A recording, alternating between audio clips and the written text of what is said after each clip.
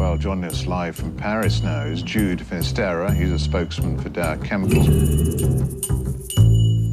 Today, I'm very happy to announce that for the first time, Dow is accepting full responsibility for the Bhopal catastrophe. This interview was inaccurate. The hoax was an elaborate one. The prank knocked 3% off Dow's shares.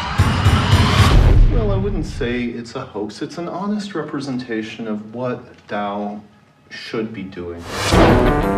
Louisiana officials are taken for a ride by the yes men. The yes men? The yes men travel the world pulling pranks at corporate events. My name is Fred. I'm from Halliburton. My name is Francisco Guerrero. I'm Northrop Goody. I'm with the World Trade Organization. Rastus Ham is going to be speaking. Ooh. Sick, twisted. I say you're a liar. My name's Mike. And I'm Andy. This is a movie in which the two of us Fix the world.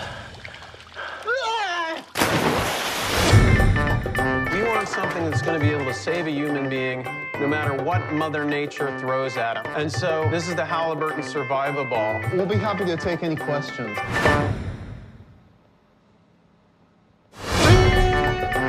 Without oil, at least 4 billion people would starve, and starving would become the new black. Expecting the next knock at the door to be Dow's lawyer. No idea what Dow will do. They threatened us. I'm being, are you allowed to do that to me?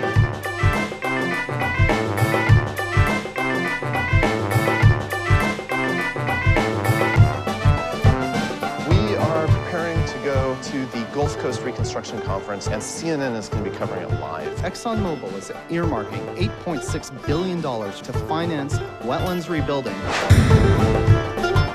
Pulled off a heck of a hoax. Thank you. Maybe it'll take a host like this to bring them out here to see what we're going through. I thought that was a wonderful thing to do. This is actually truth-telling where normally there would only be lies.